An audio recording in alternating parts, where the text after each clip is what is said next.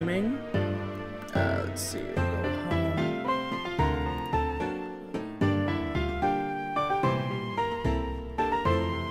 Come on, let's get to our page, and hopefully we should be live. I mean, y'all already be trying. No, we'll mute that. Can I please go to my page? Yep, I got the email, so we're live. Nice. Okay. And as you're getting set up, I'm just gonna grab a quick drink of water, but I'm ready. All right, sounds good. Well, okay, yeah, there we go. There I am. Let's go to Facebook.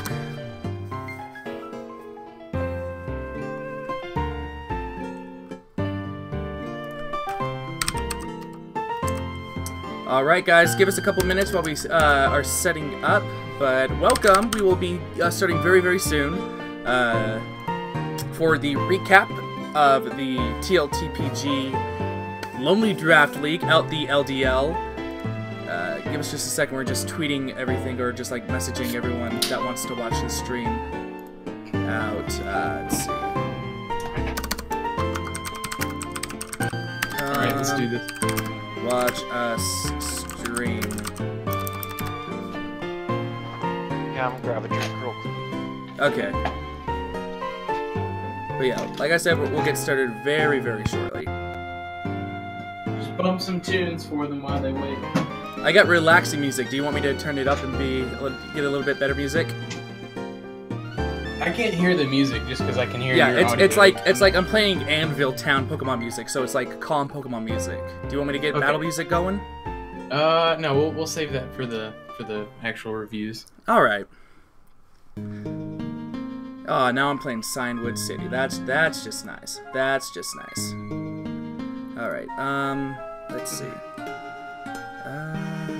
Let's see. All right, I'm ready. All right, are we ready? I gotta send this to one more person. This link to one more person. Can I please paste? All right. Let's open up this. All right. All right, so whenever you're ready. What's going on, everyone? This is Brennan, or also known as Sunbrother2, bringing you guys our Season 6 recap of our Draft Pokemon League format. Actually, let's see. Yeah. Okay, I'm going. Okay. Sorry. And we are here to basically just go over each team, going over each and every individual pick, talk about team synergy and stuff. And I'm saying we because I am not alone here. Guys, you want to go ahead and say hi? Hey, what's up, everybody? Arthur here. Gonna be doing some recaps with you, and joined by Mark. What up, everybody? Let's get rolling on this recap. All right, so okay, just as a general overview, guys, how do you feel like the draft went this season as compared to, like, say, last season or previous seasons? I think it was a pretty smooth draft. We did it with the intent of waiting to Monday, and we already got done. We're doing the recap. We got done like what, 10 days ago? Yeah, I got done like 10 days ago. So I think everybody's been really anticipating week 1, and teams look really good. What about you, Mark? Yeah, it went smooth. I mean, what's cool is that it gave an opportunity for a little like preseason play if the trainers were open to it. So that's cool. And then yeah, like Marty said, you know, we weren't starting until the 1st, so getting it done and out of the way early was nice. Made the holidays a little easier on everybody. So good draft. All right, awesome. So we're just gonna jump straight into it. We're gonna I believe Arthur is gonna start talking about how do you say his name? Dioramus. Dioramus. Break it into 2 syllables. So D, and then there's the space, and then Dioramus. Dioramus. And then DJ for short. But yeah, he's a rookie. He is I guess depending on how you classify rookies here, there's 2 kind of ways that you can do it. Because we've got some people who this is their first LDL season without just being restricted into RU. But he's definitely the rookie in all senses of the word rookie. So first ever TLTPG league. Everyone's excited for him to get started.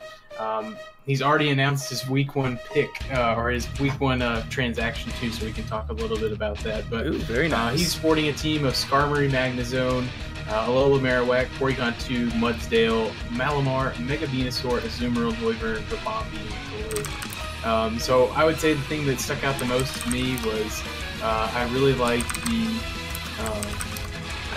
the Skarmory, and I really liked the Mega Venusaur core. He is, however, going to get rid of Skarmory for Kyurem Black for a little bit more offense and speed. Oh. But week 1, that is a really cool core, this Mega Venusaur. He got some power in Azumarill. I think Azumarill is one of those Pokemon that more often than not you will run huge power, but like we saw last season, you can run the Sap Sticker tech. You can run it bulkier. You can run a Perish trapping set with Perish Song and what's that move I'm thinking of? Not Waterfall, but the move that traps you. Oh man, I can't think of it off the top of my head. No, not that's the Z move, but Waterpool, Whirlpool. Whirlpool, that's what it is. Perish on Whirlpool set. Yeah, I got that the other day. Yeah, he's got some. That's fun. He's got some good. He's got some good low tier speed with Noivern and Rabombi. So even though the majority of his team is kind of on the slower end, he does have the speedy Pokemon who can kind of round out his team for the weekly team builds. So I would say overall, pretty good team. We'll be interested to see what he does. I think Kyurem Black being added to the team gives him another element that's a really strong offensive Pokemon and really a nightmare to kind of prep for. So with that being said, yeah, anybody else have any comments there? The only thing I will add is once he does pick up Kyurem Black, the fact that I believe now Rabombi does get sticky webs now is actually quite wonderful for Kyurem Black, because it'll allow it to outspeed a lot of things that it usually couldn't, and it allows for him to not scarf Kyurem every week or band it, which is usually how most Kyurems are done. So I like it. Yeah, I think that's a good point. I forgot about the web stick. All right, let's see. Moving on, I think we are heading to Kenneth's team. Kenneth's team, who is the coach of the Rock City Tyrannitars. And Arthur, I think this is still you, right? Yeah, sure. So feel free to jump in too. But I like what he did here. I like Mega Beedrill. That was one of the picks that I was actually eyeing for myself. So I will get the opportunity to face it twice. He's a divisional rivalry game. I noticed that this is one of the few teams that needs to actively prep for bug, which is kind of interesting. So most teams, I think if you look at the team charts, overwhelmingly have a positive matchup with bug, but I think for Kenneth, he'll have to build in mind of making sure bug problem aren't a problem, and I think that's a good thing, because most people don't really have a strong offensive bug type, so I don't think that's something you really have to worry about week in and week out.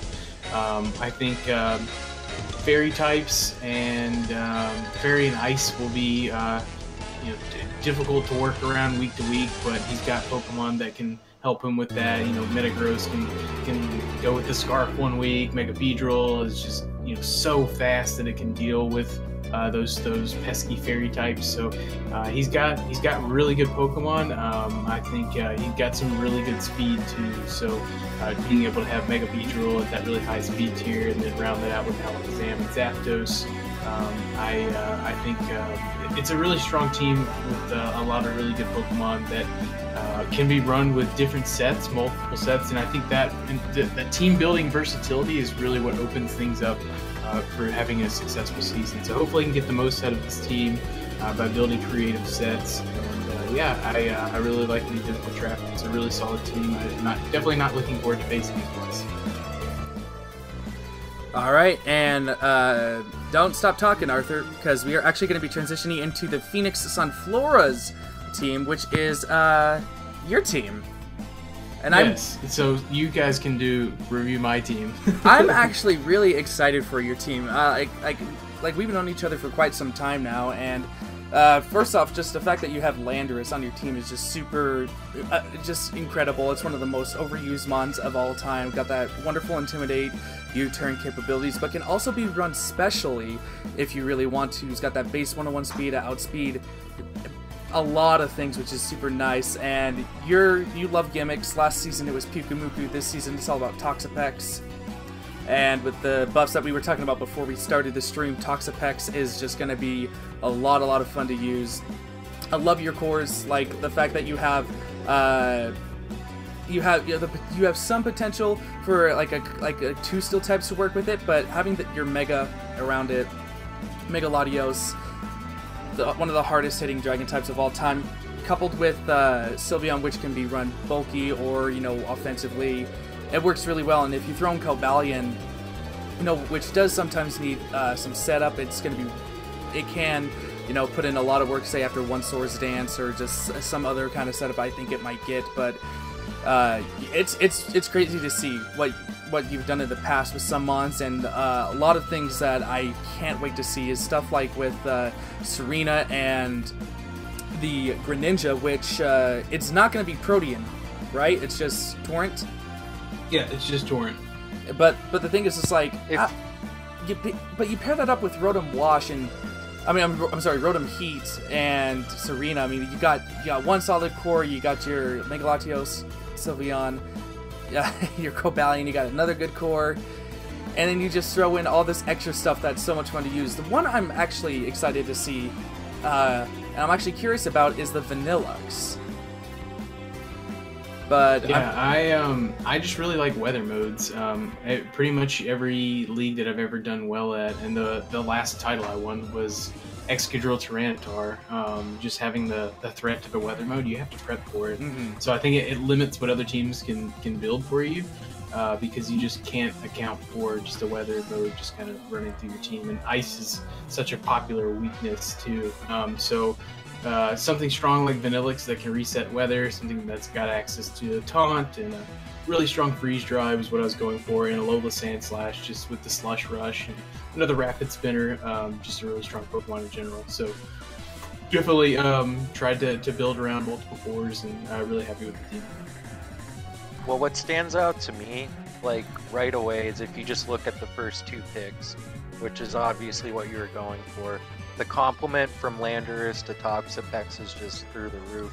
With like a psychic aside, literally every weakness that they have, they cover each other on. And with Landorus getting Intimidate on top of everything, that's going to be hard to deal with. You can't just come in and drop Earthquakes on Toxapex. So and the one thing that we haven't been talking about as well is some of our Z move picks, our Z crystals. Each coach got to draft alongside their Pokemon a Z crystal as well, and so you got Ground DMZ. Was that a part of the plan? Did you say Rockium Z? Oh, Rockium, my bad, Rockium Z. I can't hear you at the very beginning. It's kind of cutting out, but I think you're asking about my Z crystal. I missed out on Flynium Z, so really all I was trying to do with the Z crystal was get something that didn't have an immunity, so something like Flying, Dark, or Rock as just or Ice even as a Z move, so that even if something switched in and predicted me, I was still getting big damage off. So Landorus with Earthquake Rock coverage, so Stone Edge Earthquake coverage is really good. So that's why I went with Rocky. All right, very nice. Now moving on to Mark's team now, and the coach of the Arizona Volcarona. I'm seeing a couple members on your team there, Mark, that I'm very familiar with. mainly being the Thundurus and the Entei, which I absolutely loved. I loved them on my teams, while Entei was problematic at times. They work really well together. They both complement each other, both being huge physical special attackers that just can really break down teams by themselves. And you throw that in with the electric immunity. I mean, I think that's why I ended up grabbing an electric immunity myself this season again, because just having that safety net as opposed to having a ground type is just really beneficial, right? Right, well, I went with Mega Gyarados as the first pick, so I needed things to cover what would come in and wreck on Mega Gyarados, so Thundurus was an easy pick for electric Pokemon with the Volt Absorb, and then Entei can cover Bulky Grass pretty well. So everything else, I mean, I picked up Zygarde on a whim just because I think it's a very strong Pokemon and has a lot of potential, like as a setup sweeper and whatnot, and even just as a physically bulky Pokemon. But we'll see how it goes. My team's weak to Hazard, so I scored Espeon for the Magic Bounce to try and scare people away from setting hazards on me, as well as having Hitmontop, who it'll be my first experience with, but Hitmonlee's been doing me dirty in other leagues, so I think he's probably the superior spinner. And also Cryogonal, just because, like Marty initially said, noticed a lot of ice weaknesses on teams, and having a pure ice obviously opens me up to a lot more weaknesses, but decent speed tier. Hopefully that helps exploit some of the other teams' weaknesses. So I don't know, I'm looking forward to the season and happy with my team where it stands right now, but we'll see. All right, and like another thing I actually just really like, you know, because prior Mega Evolution, you know, your Gyarados is flying type, and of course Thundurus is flying type. You got Entei, but having Magic Bounce on Espeon is something that a lot of people actually do forget. I've forgotten it a couple times when just facing it on Showdown and stuff, and Espeon can be pure power. It also gets access to some Fairy type moves, so it can hit things that it can't usually take on, like. And I love it. I absolutely love Espeon. So that's like one of my favorite picks on your team. Bell, so he can kind of cleric. Well, just the fact that Baton Pass is allowed, I think, makes Espeon that much better. Exactly. Even like a fast Baton Pass is really good, and running those Calm Mind stored power sets are really fun too. Yeah, the one thing is that I do not have a lot of physical bulk in and of itself. But then I also picked up Smeargle, and that should be fun too, just because of what he's capable of as well, and hopefully soak up some of my other weaknesses. All right, well now moving on, we are going to be talking about Coach Brandon and the, I believe, Las Vegas Regigigas? Yes. And Brandon has a very cool team in my opinion. I personally like how he sniped, or somewhat sniped the Flynium Z from you, Arthur. Because, it'll, hopefully he gets some good use of it. I see Togekiss using that pretty well. With and the Super Luck and Z Tailwind combo, that could be pretty strong. What does Z Tailwind boost? Like, does it boost like a stat as well, or does like it... it's your crit chance. Yeah, so Super Luck boosts your crit one stage, and then Z Tailwind boosts it another two. So after you Z Tailwind, everything's crit. That's crazy. Yeah, all crit. But yeah, I mean, very nice. Also, just he covers everything. Even if you look at even the team chart for his team, like as far as like physical like coverage, he has the most defense on his team by far. Even he won that award or whatever. Yeah, that's what I was gonna say. I mean, the bulk is here. I mean, it's just going down the list. You have Chansey, bulk. You have Tentacruel, especially bulky. You have Gligar, which can be extremely bulky with the Eviolite. Steelix, one of the most highest defenses in the game. You have Quagsire, known for its defenses, only having the one weakness in grass, and then you have the legendary freaking Mega Sableye, which tanks teams by itself. It's just nuts. Yeah, he's got a lot of defense. I think the only thing I would say that I mean, it depends on his playstyle, right? There's a lot of unknowns with some of these newer coaches. If he's a stall type player, I think this team's built around what he can do well, because it will require that kind of playstyle. It is really slow, so he'll have to find ways to be creative with speed. So whether that's Como, Dragon Dancing, the Z Tailwind tech with Togekiss. It'll be interesting to see what he does, because or even Scarf Emboar. It'll be really interesting to see how he works in ways to kill threats to break down those that Chansey Mega Sableye. Right. Well, and he has like Quagsire too, which is a pretty great unaware Pokemon to maybe come in if something gets carried away against his walls. So I don't like you. Everybody's saying it's just a very defensive team, and if he can use that to his advantage, I can see it being very successful for him.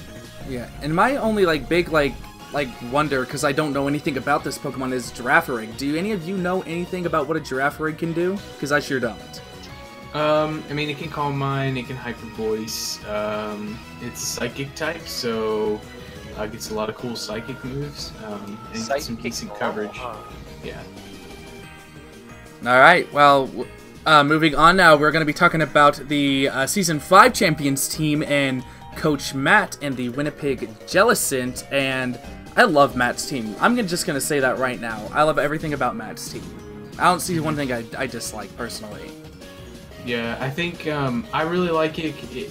Mamoswine is going to have to put the team on its back because his top three, Jirachi, Lucario, Arcanine, are all weak to ground. And Crobat and Arachnid are the things that resist ground. So ground types will be a problem. I think Mamoswine will be the thing that just really checks those ground types right because you've got the priority ice. So I think he's got good speed. He's got a Crobat, which he just is a really good Pokemon. Jirachi, half the battle is figuring out what kind of Jirachi he's running. So I really like the team as well. I'm excited to see what Mega Altaria can do because I think that was one of the steals of the Tier 2 Megas. Absolutely, like just Mega Altaria just being able to be extremely bulky with maybe a Cotton Guard set, or being able to Dragon Dance on your face and throw off Earthquakes or something of that nature, Double Edges. I mean, it's honestly scary, and what I really do like the pair up with the dual Steel type with Jirachi and Lucario, just because Lucario did get that huge buff in Meteor Mash with Ultra Sun and Ultra Moon, which I think is the perfect move for him. Just pairing that up with Extreme Speed. I mean, this Pokemon can Swords Dance, it can Nasty Plot, and it has priority on both sides as well. And I feel like really I feel like it's just that's a good steal for him. But you're right. I do feel like aside from having the Levitate with Rotom and the Flying type with Crobat, ground types are going to be really problematic. But that's probably why he just decided to grab the Ground DMZ, just because he knew Mamoswine was going to be able to probably carry most of the team on his back with that. Yeah, I expect Mamoswine to lead his team in kills, if I can make an early prediction. I like it. Sure, especially with a lot of teams being weak to ice. Mm-hmm. Yeah, Mamoswine ice ground coverage is so good. it's so good. And it's so hard to prep for. It's just it can be so bulky as well. Yeah. And you can run even banned ice shard just hurts so hard, even if you want to put a band on them or something. I don't know. All right, now heading on to the Lakewood Trevenants and Coach Alejandro, another newcomer to the LDL this season. Very fun team, if you ask me. There's a lot of fun things that I see here, and I don't know, as far as synergy. I'm gonna ask you guys that and ask you guys what you think. But I think that the synergy is good, but I'm not sure why. I couldn't hear what you said at the end, but the synergy points I see here, I like Latios Nihilego, I like Latios Klefki. Just getting Fairy Dragon Steel into Pokemon is really good. So I like the Latios Klefki core. I think with this team, it's built around weakening things just to sweep with low punny late game. So if you look at the things that you have to break down for low punny, I think he's got the tools to do that here.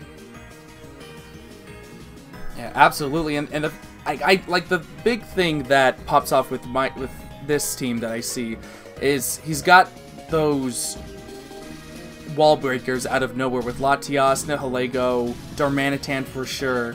And then just a hidden gem, just like a Alolan Persian to Parting Shot out of nowhere as well. I think is definitely going to be beneficial.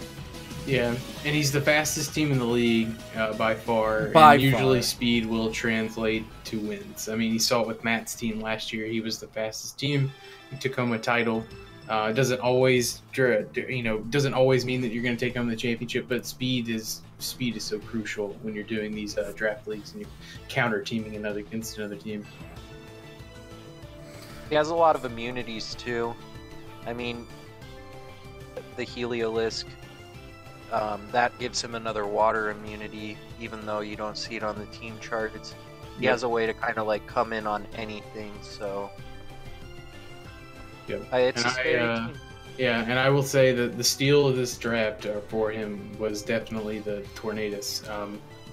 I had that in another league like this. It is a steal at tier 3.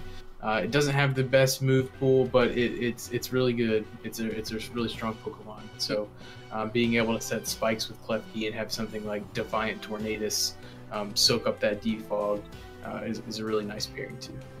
Well, even Klefki on its own, whether it be hazards or screens or however he wants to run the prankster on it, I think Klefki's a scary Pokemon to see. Mm-hmm.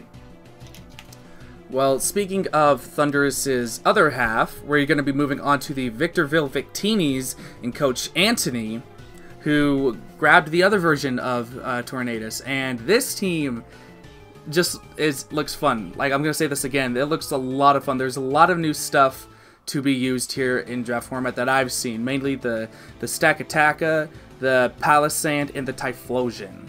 I think are going to be like really fun Pokemon to use, just because I've never really seen them be used that much. Like, I know with VGC side of things, Stakataka has its fun for sure, and like I was saying to you guys, like that attack boosting. The attack boosting set is a lot of fun, but like I like it. I really do like this team a lot, and the fact that he has a Alolan Ninetales to go through, set up the Veil to make Sekataka even bulkier, is really, really cool. Right. I take note that, not a lot of people grabbed Weather Setters, and he has potential in the Peligod, Kingdra, Swiss Swim, as well as, like you mentioned, the Alolan Ninetales Aurora Veil. So he definitely seems like he's going to want to run Weather. That's going to be up there for him.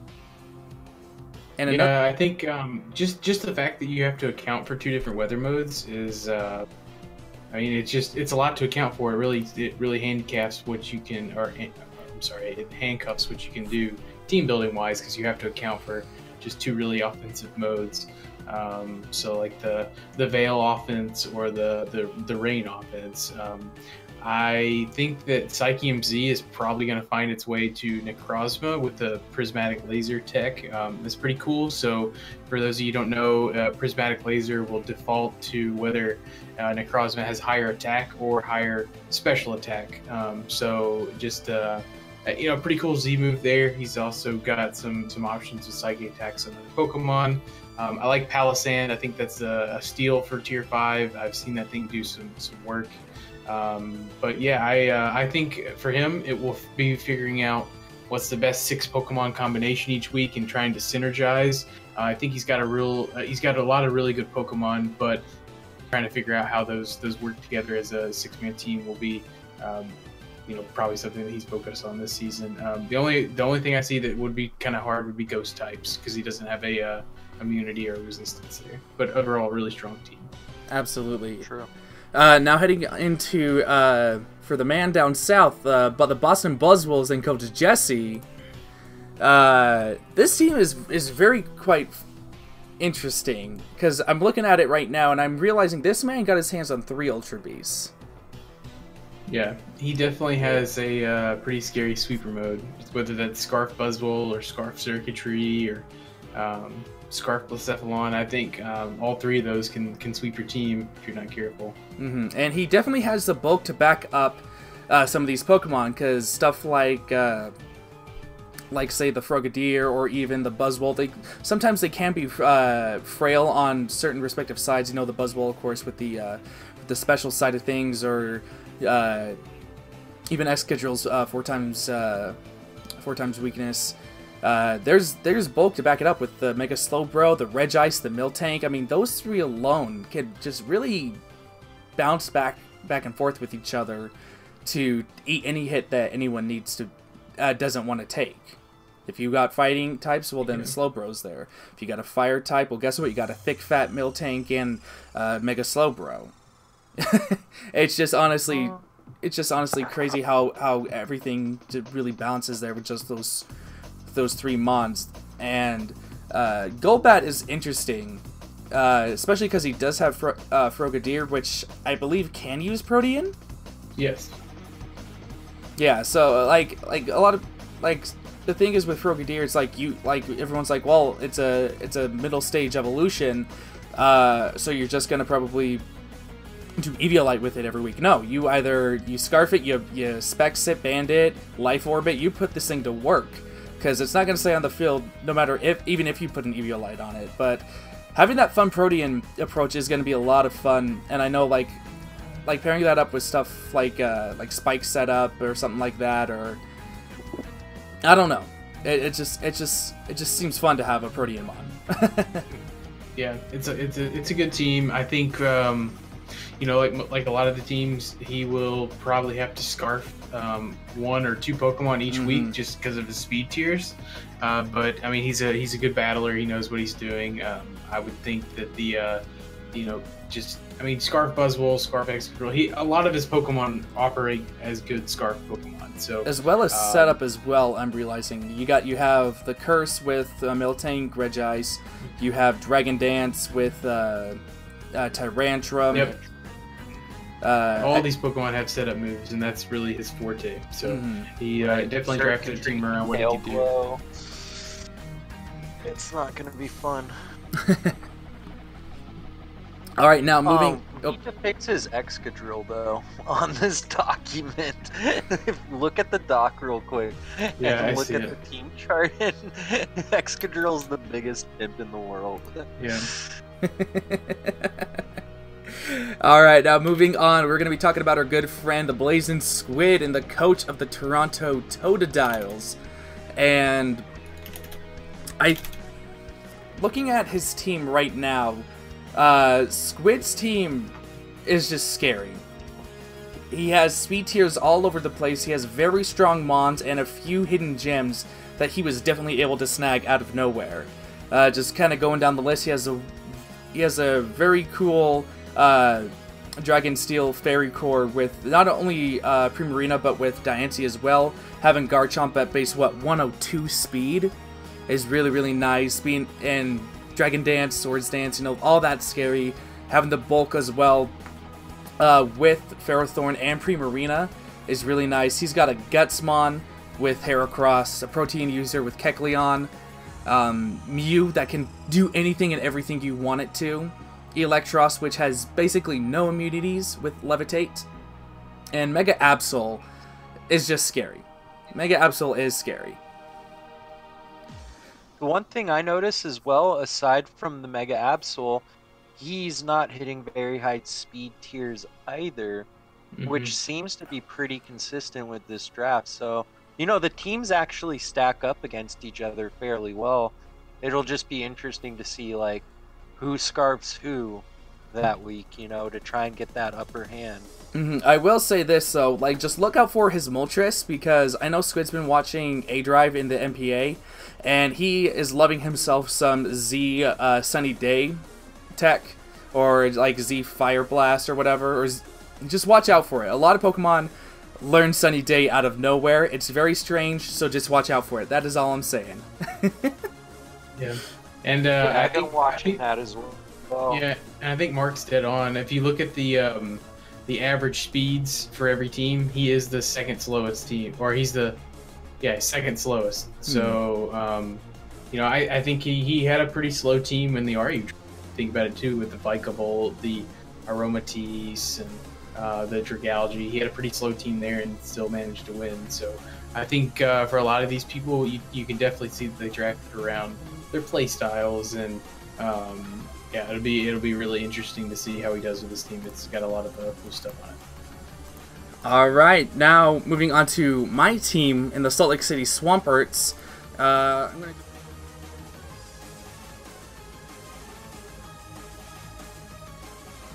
Okay, yeah, good speed. One of the faster teams. I believe it was the second fastest. If I look at my notes, yeah, second fastest team. So definitely got some good speed there. I think Infernape is a really good pick for tier 2. I think it could be. You could have thrown it in tier 1 and people still would have drafted it. Yeah. Yeah, it's a strong Pokemon. I think for your team, I think Slowbro is going to be really clutch. Just having a defensive backbone, because I know. Yeah, Mega Aggron and Slowbro look like the defensive force of the team, and they're both really strong Pokemon. So, yeah, what were you? I guess it might be best to actually kick it back to you and kind of figure out what you were trying to do draft-wise with this team. Like, what were you trying to build? I want to mention, though, I really like the Roserade tech for... Yeah, Roserade's a really good Pokemon. Yeah, I mean, I had him last season in RU, and I got to experience just how great Technician, being able any week to, like, look at the team you're up against and be like, all right, what's my best, like, you know, hidden power attack that will just hurt this team, and Roserade gets that, plus the Technician damage, plus a great special attack stat, so that's cool. Jolteon, we eat like Quick Feet if you want to run it that way 1 week, or if you want the Bolt Absorb or whatever, but even the base 130 speed with where this draft went is just a huge threat.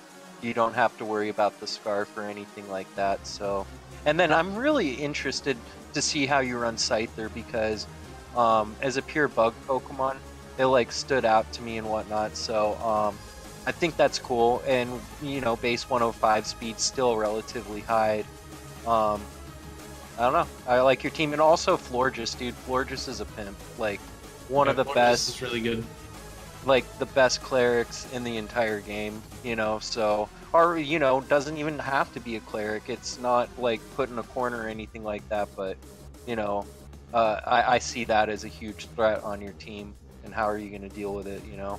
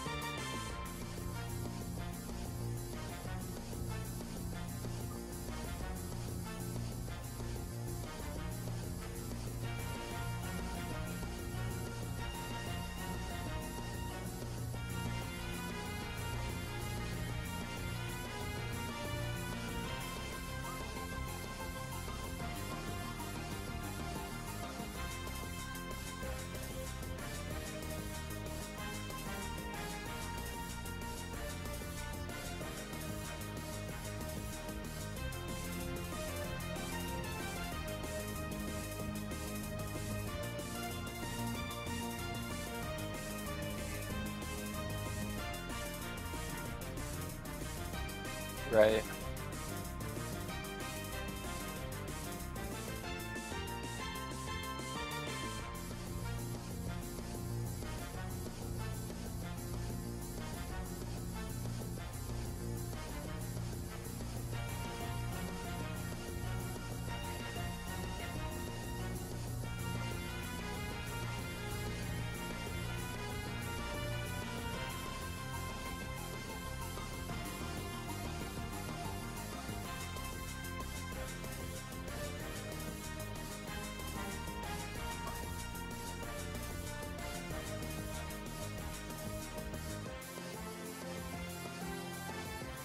the Russellville Rockets. That's what he named it, right?